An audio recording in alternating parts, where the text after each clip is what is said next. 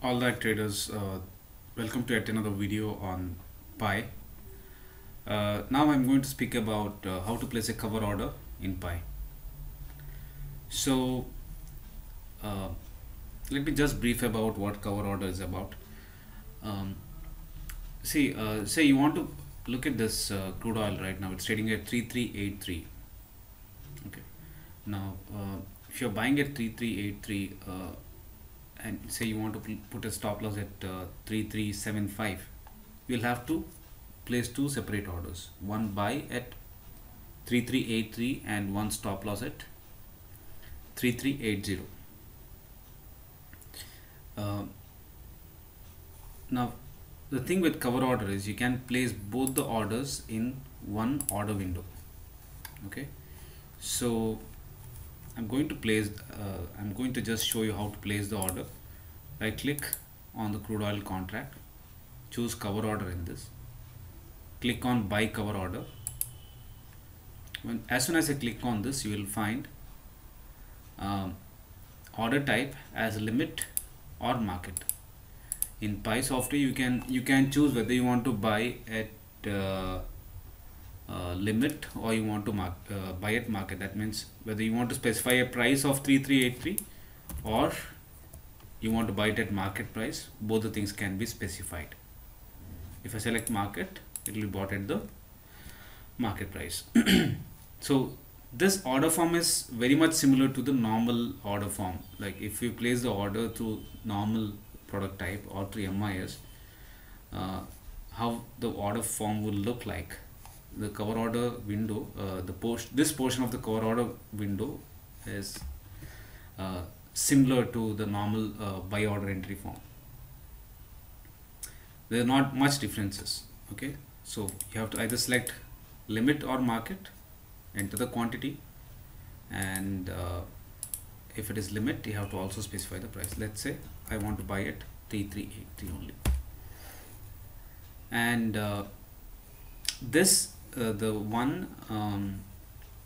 the bottom section is for the selling stop loss. Okay, if you have gone through my previous video on stop loss, I was telling you that for a buy order, the stop loss which we place is called as a selling stop loss.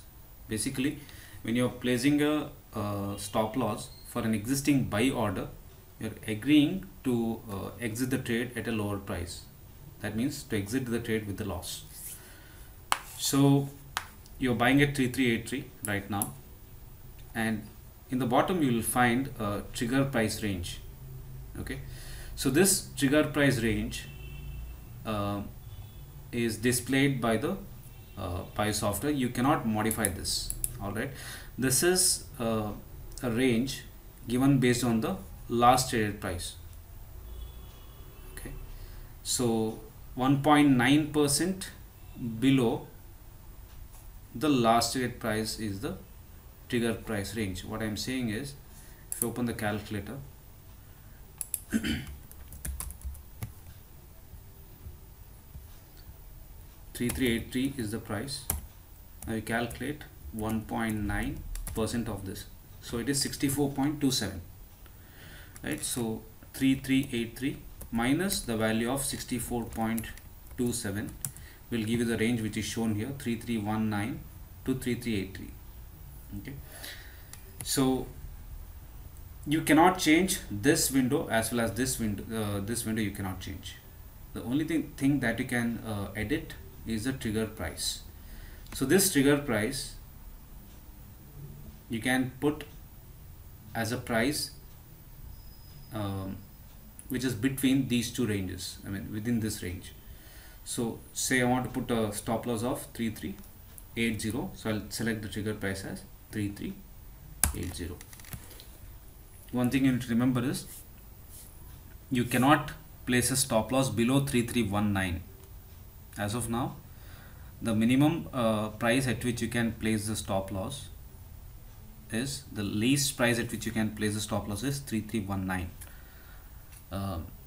But I'm selecting as 3380. Once I submit, what will happen is this will be split into two orders.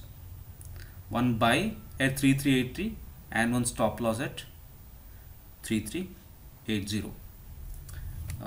I'm just clicking on submit, clicking on yes. So if at all the order would have got completed, the buy order would have completed, this whatever you see as a second order here will be shown as complete, okay, and whatever you see as SLM will be showing in the pending order window as a pending order. With the stop loss, one thing you need to remember is you can click on the pending stop loss and modify whenever you want, but you cannot cancel the stop loss. This is one thing you need to remember. Alright, so one more thing about the cover order is you cannot place a target order for a cover order. So you may ask me, how do you exit? Only way you can exit is, see, if at all you have bought it at 3380, you need to keep observing whether you are making a profit or not. Okay, so go to positions, go to admin positions. If at all there is a profit, it will be indicating in the market column. Say I've got 100 rupee profit. What you need to do is, you cannot square off the cover order from here. You need to go back to the order book, click on the pending stop loss whichever is shown here, and click on exit. Once you do exit, whatever you put as stop loss here, that stop loss will be converted to a market order. So there are two advantages with cover order. To sum up, one advantage is you can place the buying order as well as stop loss, both the orders, in a single order form or single order entry form, like this. Okay, this is the buying and this is the stop loss window, combined into one order form. This is the advantage. One more advantage that you get is you will get more leverage in a cover order compared to MIS.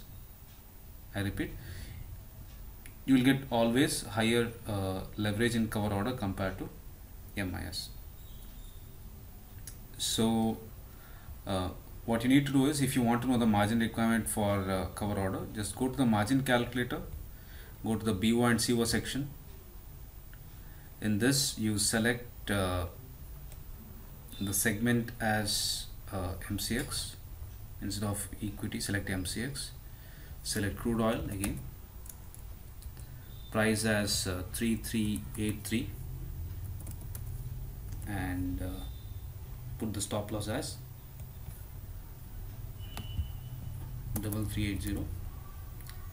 Click on buy, click on calculate.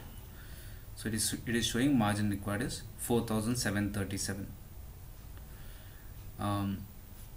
Okay, this 71.4 times leverage it is showing based on the contract value. That is, that's what it is showing here.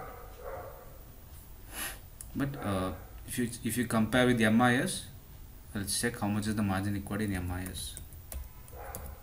In MIS you need 11,600 as the margin.